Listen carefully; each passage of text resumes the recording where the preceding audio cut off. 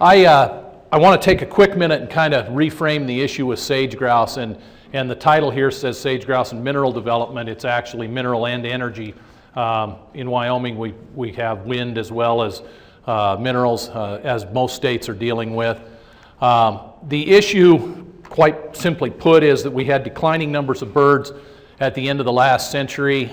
We've had a loss of habitat. This map depicts what is anticipated or expected was the range of sage grouse. I don't know that we can say absolutely that it's a hardwired map, but as you can see, we've lost approximately 40 to 50% of what may have been the historic range. Challenges to existing habitat, and those aren't necessarily driven by human activity. There are a lot of challenges. Sagebrush, it appears, based on the latest knowledge that I've had, to behave a bit like lodgepole pine, and that it takes a catastrophic event and then it reestablishes. Jeff Beck here, I think the last that I saw was they thought it was maybe on a 30-year time frame. You'd get big stands of sagebrush, then you wouldn't get any recruitment. In 30 years you'd have another one. That certainly has played out over the last 40 or 50 years and is an issue. Challenges to the bird. The bird itself, as an example, that West Nile, if they get it, they die. It isn't one of those deals where they develop an immunity or something, and that's a new challenge. Likewise, predators that we didn't have in the past. The oppressive nature of the Endangered Species Act, and I'm going to talk a little bit about that later, and then the broad distribution of sage grouse. We've never tried to tackle an issue that is so wide-ranging, and when you really look at how the Endangered Species Act is structured, it really thought more in terms of things like the Amargosa toad or the desert lizard or things that are fairly localized. So as you expand that out to the broad range of sage grouse, it's a different story. Declining numbers of birds. This is Wyoming's trend line, and you can see we had a fairly substantial decline over time. That did right itself in about 2003, and they have come back up. That's difficult because historic numbers are a little sketchy. You know, there are all these stories about the passenger pigeon, sage grouse blackening the sky when you walk through the sagebrush. Well, I don't know how many that is. One guy's estimate, that's 30. Another guy's estimate, it's 30,000. We don't know. The population cycle, that's, as you can see through the bars in the graph, let counts are not highly reliable, and multiple stressors on sage grouse populations drive that up and down. Loss of habitat comes from natural attrition, weather, conversion, human population, invasive species, and all adds up to fragmentation. Fragmentation is the issue on one side that we have to deal with this species. You have challenges to the bird, disease, I mentioned, the newcomer predators. Fidelity, it has a low reproductive rate. They make a single nesting attempt. They don't go back and try again. They just fail. Their migratory nature, that's something new, and the fact that they're cyclical populations. The fidelity issue is one that a lot of people don't grasp, and I don't think most of us do, because the assumption is, well, if you have put stress on a species, it'll move away from the stress. With sage grouse, they have hardwired success strategies that have worked for eons. And because they're a prey species, because they have to succeed with a low reproductive rate, if they're successful, they go back and do it again. And they will go back and do it again until they aren't there anymore. So if a male breeds on a lek, he's going back. It's not unlike the bar scene in most university towns. If a female breeds and nests successfully, she will go at times within meters of where she nested the year before to try and nest again. And over time, if you look at that with the normal evolutionary pressures that were on sage grouse, it works. It works because chances are it's going to be successful again. Well, my favorite example of where that doesn't necessarily work is when they extended the runway in Jackson Hole. Everybody said, well, what the heck? They're not that stupid. They're going to put a big runway out there. They're going to land jumbo jets.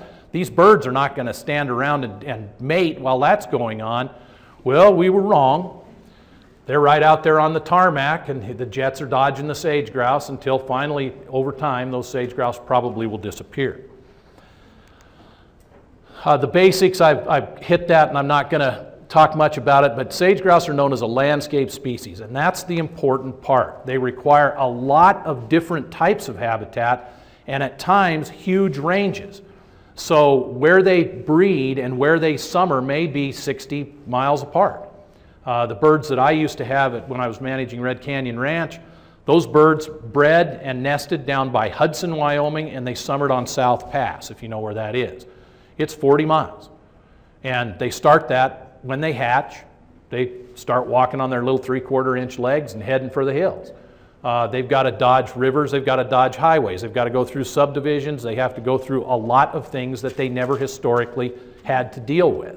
So you have to think of them in terms and context of a large landscape. They are also a talisman for other species. There are 73 species of greatest ecological concern in Wyoming that are found in the same habitat type. That's about 1/3 of our species of highest concern. Let me talk about the realities of a listing, because what I'm finding is there are people who think, well, we'll just deal with that when that comes along. And what we did in Wyoming is we analyzed what happens if you list the species versus what happens if you have a coherent plan for conservation. Every bird is covered under the Endangered Species Act. Every bird. Now, in a sense, what that says is every bird is equal. But if you look at trying to conserve a species, you have to do it by conserving multiple populations. And in looking at that, every bird doesn't become equal. Where you have 400, 500 bird leks in western Wyoming or in northern Nevada or in parts of Utah, you can't look at that habitat and that population in the same light that you do at birds that are on the extreme edge of the range in the Dakotas, California, and other places. It's not to take anything away from the birds that are making a living there, but if we're looking 20, 30, 40, 50 years down the road, you've got to look at those that are most productive in the best habitat. Critical habitat is all suitable habitat. And you go look at the range and you say, okay, that's historic, that's current, and that's where we have our high density populations today. A consultation is required for all federal nexus. Example of this, if I want to put an oil well on private land with private minerals, but my road goes through a 40 that's owned by the BLM, I will have a Section 7 consultation with the Fish and Wildlife Service before that well is permitted. Every single APD, every single road application, every single well permit for water, everything that has a federal connection has to go through that consultation.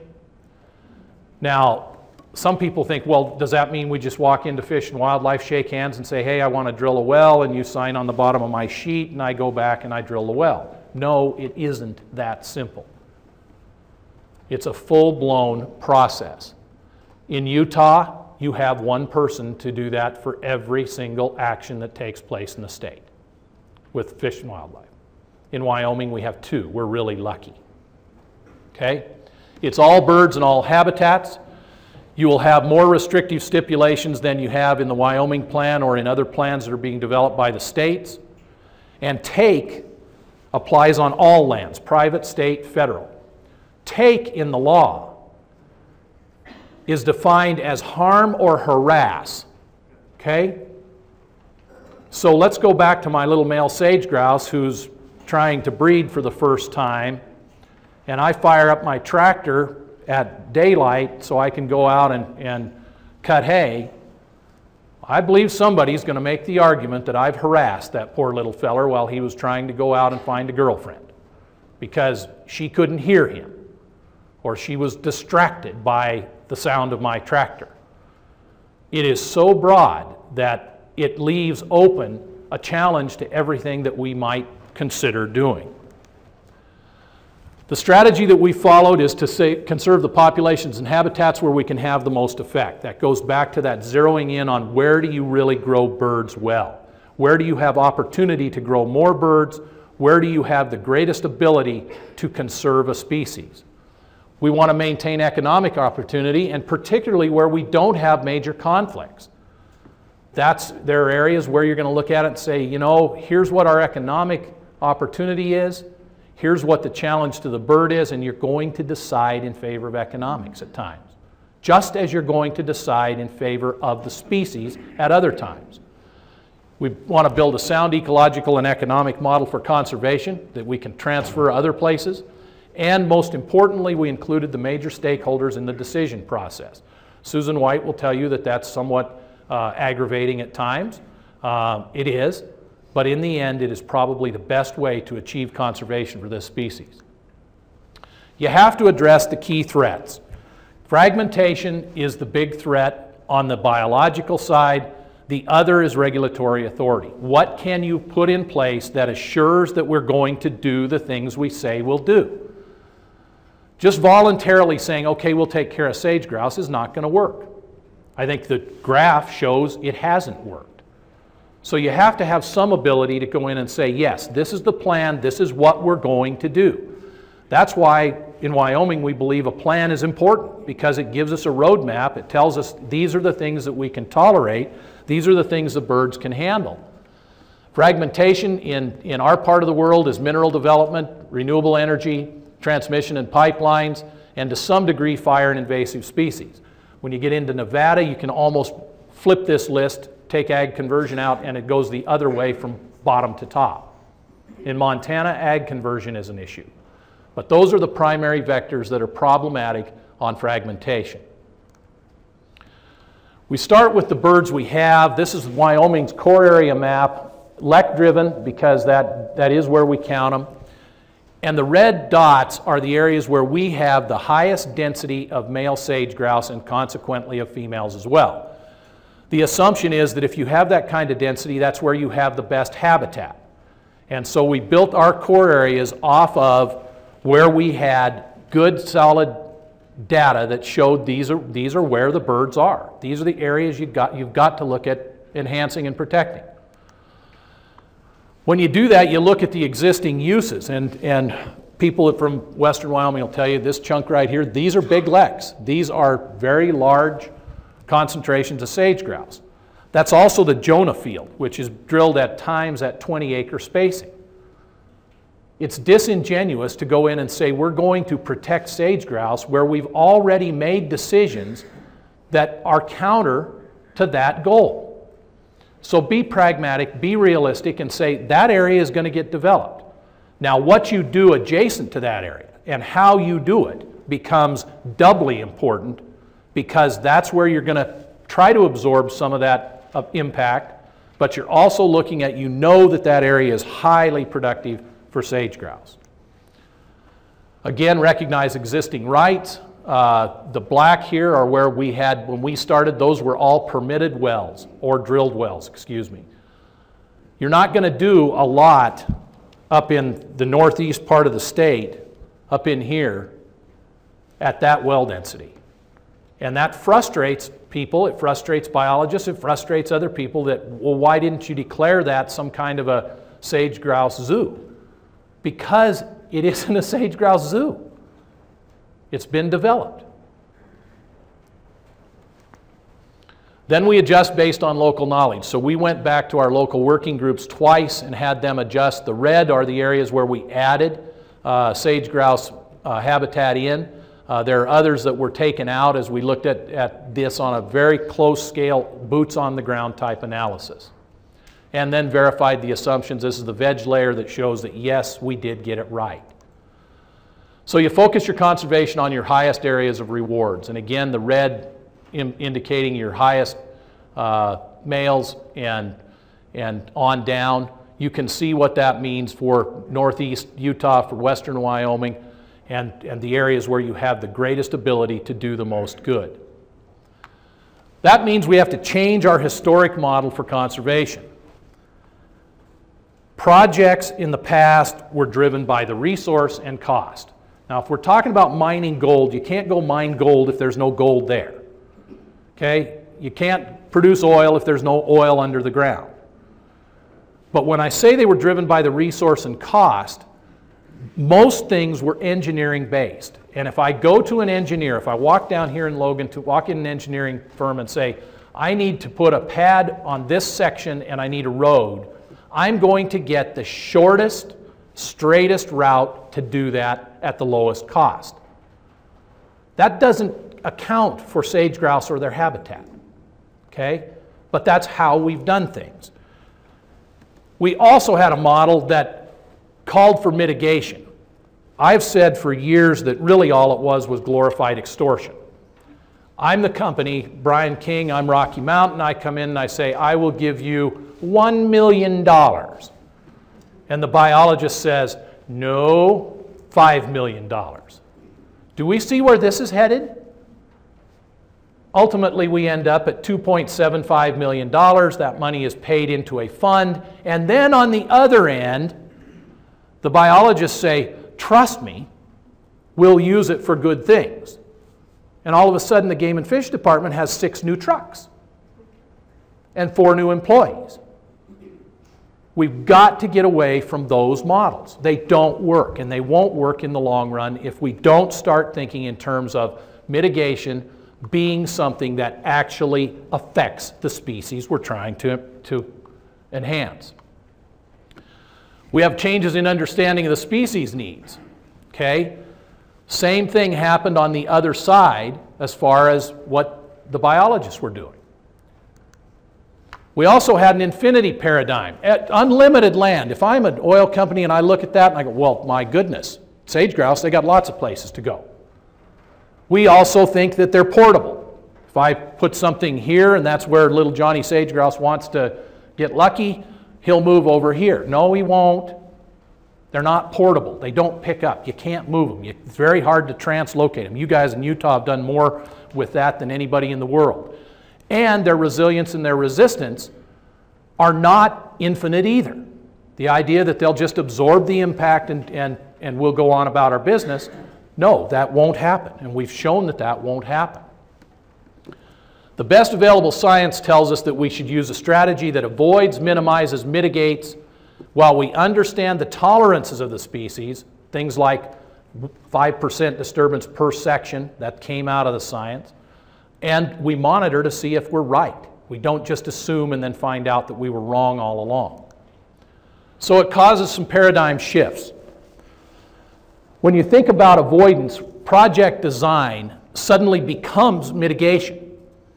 I met with an oil and gas company down in Denver 2 weeks ago, and it was the first time that the engineers and biologists were sitting at the same table and talking about what they do. And one of the engineers said, what would you tell me to do first if we're going to do this development? I said, I'd walk down the hall to the biologist and lay the map on his desk and say, where are we going to have problems? Well, that's where they were at the end of the day as well. Okay? But your project design can be the mitigation. The idea that you have to pay millions of dollars is all well and good, but if you go and you put your road in a place that it doesn't impact nesting habitat, that actually does something, and the added cost of doing that should be credited back to the industry as their mitigation. You need the biology early in the process, and we need to think about co-location. Where can we do something where we've already had an impact? In other words, we've seen permits come in for different activities where the proposal is to drill the well in sagebrush, and 100 yards away is an old abandoned wheat field. Well, the grouse are going to use the sagebrush. They're not going to use the wheat field. Put the pad on the damn wheat field. Get out on the ground and look at it. Minimization, that happens through the footprint. We had an oil and gas development in central Wyoming. The original proposal was about 5,000 acres. When they went back and retooled it and started to look at that as a minimization effect, the final was 1,200. They were able to group wells. They were able to do a lot of things to avoid that habitat. Reclamation. We've kind of waved our hand at reclamation and said, yes, we're going to do it. Oh, that's great. I could have taken, 440 miles of pipeline photos yesterday that show that it wasn't done. Halogeton and cheatgrass is not reclamation. So we've got to step up what we do on the reclamation side. And then finally, we just identified corridors and said, look, if we're going to have all these linear features, let's try to get them somewhere where we're going to have the least possible impact. And finally, mitigation. We have to look at that in the sense of results first. We have promised to pay tomorrow for a hamburger today for decades. And when it doesn't pan out, we don't have enough bonding authority to make it work. We don't have enough, the company that may have done it may be long gone. Or we get the finger pointing, you know, the thing, everybody's pointing at everybody else as to why it didn't work. We need dedicated funding. By that I mean we don't buy pickup trucks with the money for mitigation. We go do mitigation for the species. And we need incentives and concessions. There's a company I talked to this week that has a lease that will expire in 10 years. It's less than 10 at this point. They have an obligation to drill 25 wells. They want to drill 5. But if they don't drill 25, then they lose their lease. That's plumb stupid. Okay? We've got to think in terms of, okay, can we use some of that as conservation? Can we stage that development? Can we allow concessions so that we don't end up with mandated decisions that are neither productive for the energy producer nor sage grouse? Threat management, is it manageable or not, is the first thing that we have to determine. Because some of them are and some of them aren't, and we have to be honest and pragmatic about that, and we have to look at it in the context of short and long-term consequences. There are other issues, the lease terms that I just mentioned. We have the ability in BLM to suspend production or suspend requirements for conservation purposes. I would wager that if I were to throw that out, do a poll of the energy producing entities and say, does the BLM have that authority, it would probably come back to be 90-20 that the BLM does not have that authority.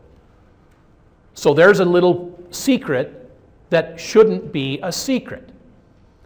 A lot of times it's because we don't ask the right questions. We don't walk in and say, could I? And a lot of times it's because the bureaucrats don't want to answer yes because it's more work. Well, we have to get beyond that. Stage development, unitization. We just had a long, and we're working through that in unitization on oil and gas. That's one of those things that the reason that it was done historically isn't what will help sage grouse.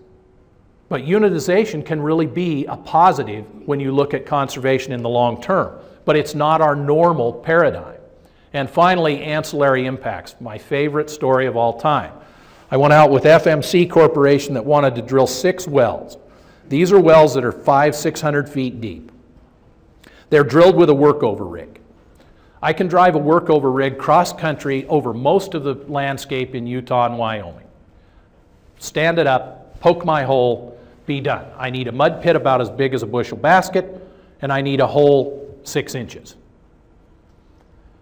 I went out on one where one regulatory agency at the state required a 2-acre drilling pad for that workover rig. That pad had to have the topsoil removed and stockpiled so it could be later used. It was identical to the pad in that they both grew halogeton, 100% halogeton. Okay? It isn't going back, it isn't going to be reclaimed, but you didn't need it. Now, a federal agency looked in their little manual and said, okay, to get that workover rig out there, we need a road. And on page whatever, they picked the road. 15-foot crown and ditch road for about a mile. So you took out a mile of 15-foot linear feature that you didn't need to put a 2-acre pad that you didn't need in to drill 1 well. We've got to be smarter than that. That is fragmentation at its worst. What are the results? We've got multiple wells from a single pad. The road siting and design I mentioned. Remote sensing on that same thing. When the lights went on and people got excited, FMC said, well, what else could we do to minimize this? Because we need to be able to get out there to those 6 wells. And one guy said, we can remotely sense those wells.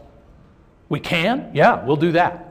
But we still might need to get there. And I offered up one of my friends who works for him and said, well, get him a pair of snowshoes and all is taken care of. Well, the compromise was that really all they needed was a 4-wheeler road that would go out in one path. They could get out and get to the remote equipment or get to the wells. That's all they needed. Their original design, the drawings were on the table, was a 20-foot crown and ditch road, went out, and then each well had its own access point. So how much fragmentation can you eliminate by just thinking outside the box a little? Same thing with mine plans, same thing with reclamation, conservation easements, and other things that are out there that are being done. The biology, the core areas focus you on where you can do the most good. Invasive species have to be considered in everything we do, particularly in Utah, Nevada, Idaho, but also in Wyoming and Montana. The decisions need to be made on the ground. Bruce Pendry and I were just talking. When you get out and look at what's happening out there, sometimes the standards you have don't apply. They're good, firm guidelines. You use those to drive your decision making, but your decision making gets done on the ground if you're going to have a positive impact on grouse. You need to be realistic about the relative value of habitat. It isn't all the same. I've said that before. And finally, we have to focus on reclamation. I'm not going to go through the history of this issue. We've been dealing with this now for 14 years. It's not something that I invited upon myself, I will guarantee you. But I think that we're moving in the right direction. The reality is we can do these things if we do them with intelligence. But if we lock ourselves into the paradigms that we have or the way we've always done things, we're ultimately going to fail. The last example of that I'd give you, when we started our process in 2007, one of the environmental representatives said, why don't we directionally drill? And the oil and gas people came in and said, we can't. Well, one of them said, well, we can, but we can't afford it. And another one said, well, we might be able to afford it, but we don't really know what we're doing. At our last sage grouse team meeting in Casper 3 weeks ago, one of the company representatives stood up and said, we can directionally drill this entire field, and in fact, it's cheaper for us to do that. In 5 years, the technology moved to a point where what was virtually impossible became the preferred alternative. And yet, you still have that reluctance to admit that, and I don't blame the industry people, because the minute they come in and say, it's cheaper for us to do this, it's easier, it's better for us, somebody on the far extreme other end says, you bastards lied to us.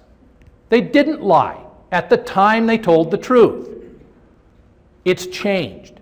And we have to be looking for things that we can do more effectively all the time, and then let the old way go. I mean, good Lord, if we were still doing it the way we started, we'd have hand-dug wells out there. Okay? Again, the strategy is defensible management strategy. There's flexibility in the core areas when you have adequate data to show that it will work. We have a better understanding of sage grouse tolerances. I think we're finding that all the time. There's a paper that Dr. Beck just had out, what, 6 months ago, Jeff, on the fact that treatments for sagebrush don't necessarily immediately translate to sage grouse population booms. So if you're going to do it, you got to think in terms of 20 years. How much are you going to affect now, looking 20 years at getting that reward back? Well, if your birds don't persist through that 20 years, you're never going to get the lift. That's important that we know that. And finally, avoid wherever possible, mitigate where not. That's a good, sound philosophy for us to use as we move forward with development of energy and minerals, and we conserve sage grouse. And the Fish and Wildlife Service has said, if you'll implement this and you'll do it and you mean it, and you all put your shoulder to the wheel, it'll work. We think it'll work, and we think this is the way that we ought to do conservation as we move into the future. Thank you. If you have questions, I'd be happy to answer them.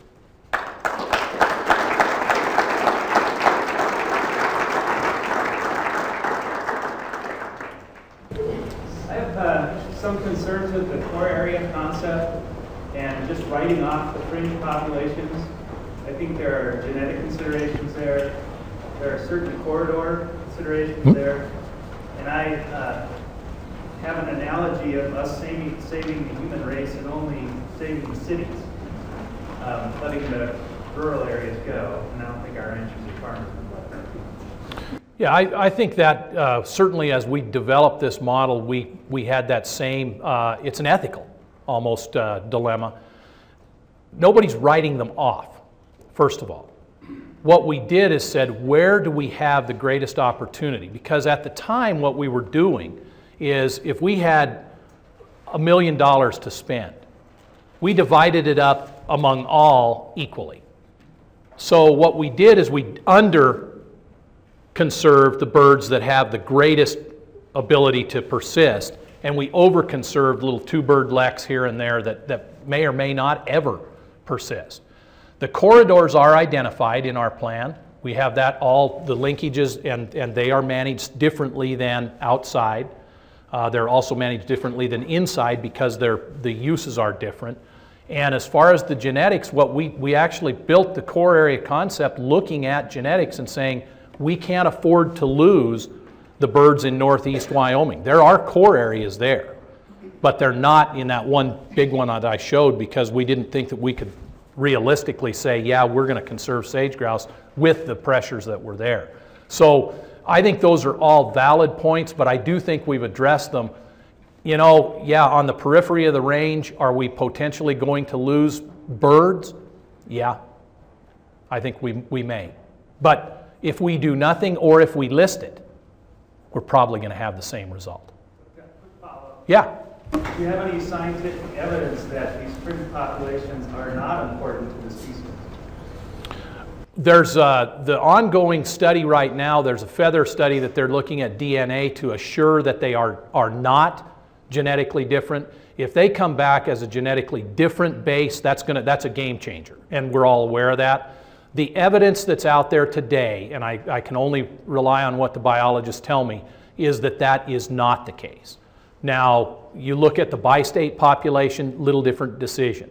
I think when we talk, and Terry Messmer can answer this better than I can for Utah, I think you may start to pick up some differences as you get on the extreme southern end of the range here in Utah.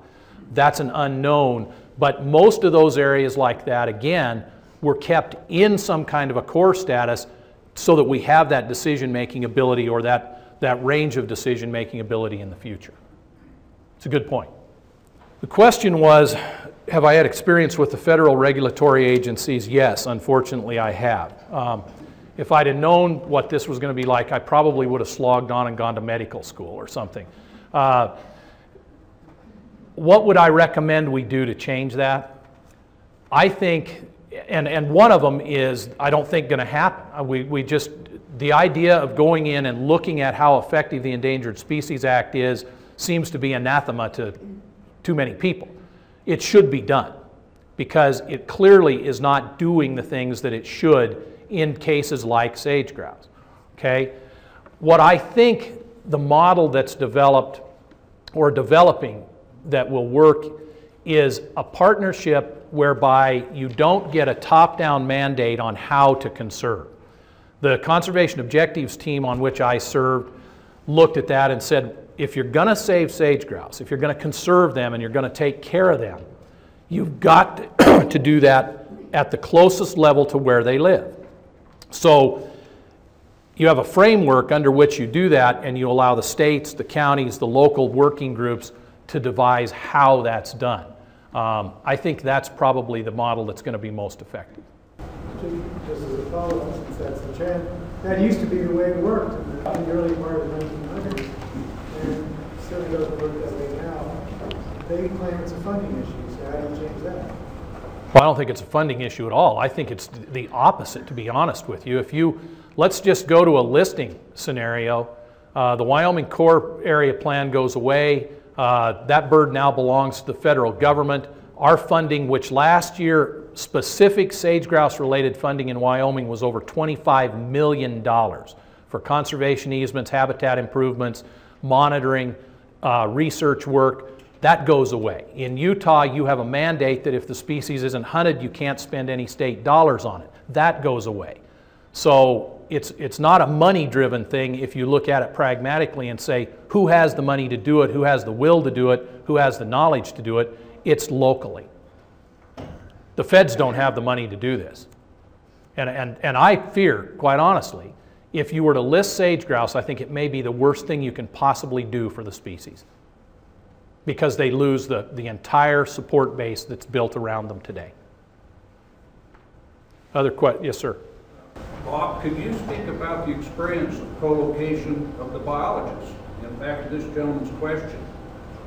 The Bureau in Congress set aside in 2005 $26 million a year worth of offshore rental income to establish 7 oil and gas pilot offices, 80% of the Bureau's major oil and gas approvals in 7 offices throughout the Rockies. Mm-hmm. We hired 235 people, the ologists in those offices, including, as an example, in Wyoming, 4 Wyoming fish and game biologists that were co-located in BLM offices. Also, 4 U.S. Fish and Wildlife Service biologists to deal specifically with consultation. What we found was when you co-located those people, the biologists generally agreed. Yep. There's little fits and starts. And a big part of this was to equate the biological experts with the operational side that right. I just illustrated. We had Fish and Wildlife Service biologists who were used to doing consultations over 30, 45, or 60 days. Once they understood what the industry was doing and they were out on the ground right. working with other biologists, they were able to do these consultations in a week or a day. Major improvements. Now there's formality on some of these consultations, but the concept is getting people on the ground, getting the resources out there, and doing it smarter. There are solutions here. We've affected these kinds of things. Yeah, that was very well put. The only thing that I would add is that in doing that, and it was pretty interesting when I was in Denver to watch this oil company actually do what we're talking about, where the engineer turned to the biologist and said, what would you do? And all of a sudden they've got the map and he's saying, I'd avoid this, I'd do this. And the engineer is saying, we can do that, we can do that. Then the cost side comes in and says, what's it going to cost us? Well, that's where I think we've had our major flaw is we don't have a means of crediting or giving, calling that mitigation, which it is. Money is not mitigation. Actions that avoid conflict is mitigation. So why would we choose to take the money when we could have the actions? That's a huge step. But you get there by having that kind of, one thing I said about our team, and I was laughing about Susan, dealing with all those interests, the learning experience is phenomenal. I remember the Audubon representative at one point asked a question, and it was kind of open-ended, why don't we do this? And the oil and gas people said, well, here's why we don't do this. And he said, I'd never heard that. Now, on another occasion, the oil and gas people said, could we do this? And the Audubon people were saying, yeah, and if you added this X, Y, and Z, it would be even better. That became a standard operating procedure for that company. That's what we need to get to if we really want to do conservation work. Yeah, we did. The question was, what about outside the core areas which are lek-driven, which is breeding area driven? By buffering that, using this was Holleran's stuff, we buffered at 5.2 miles and said 90-some% of the birds will live there, will be found in that area, they'll nest in that area, that's the area they're going to use. Particularly where you have those big, heavy density populations, those buffers, built on core, as you could see on the map. The assumption was that we're picking up their winter areas and that we're picking up all those seasonal habitats. We then went out and looked for areas where we were wrong. We found one in western Wyoming. We identified that as a wintering area. Obviously, the stipulations in a wintering area are different than they would be in a breeding area. Seasonal alone, you've got a different NSO that you might apply or a different use standard. So as we learn more, we can add that back in, but the best fit, and USGS just is finishing that analysis, is that we probably are in the 90th percentile of capturing the winter by capturing those lek areas and the appropriate circumference around or radius around those that will encompass those different seasonal habitats. So we're actually pretty happy with the way it worked out, but we did assume we better go look at that and make sure we aren't doing nothing but breeding habitat and losing the winter stuff. Yeah. And I think, Terry, wouldn't you say that's probably going to hold true here in Utah? Where are you? Maybe. Yeah. It's a little different because of the migratory nature of the birds here, but I have some confidence that you're probably pretty close here as well. We'll be in the range. Yeah. Most of that area. We're actually going through right now, we're mapping our database the last 15 years to come up with all that information. So we'll be close though. Good. Well, you know landowners, and landowners in Wyoming are, if anything, steroid examples of landowners. Their initial reaction was, no way, I don't like it, it's an infringement on my rights. I would say right now that, and this is what happens with the core area thing, it's pretty universal. And I'll put it in oil and gas context because it does illustrate it. But I was at a meeting again 3 weeks ago. A guy with Anadarko Petroleum came up and said, you know, we really don't like this. And I said, yes, I do know that. And he said, but we can't think of anything better. And that's kind of where people are. They look at it and say, pragmatically it makes sense, biologically it makes sense, from an economic point of view it makes sense, we still don't like it. Well, I can't help that. If you liked it, it probably wouldn't work.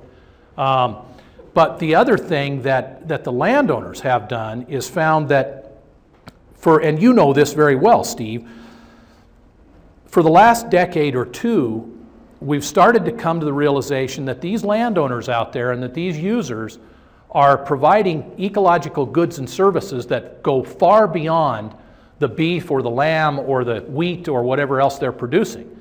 And we've never really given credit for that other than lip service. All of a sudden now, through programs like the Sage Grouse Initiative at NRCS, through private groups like Miles and the Mule Deer Foundation, through groups like I Manage, there's an economic incentive that goes with that, and there are many of them. We cannot handle the number of requests we have for conservation easements in sage grouse core areas.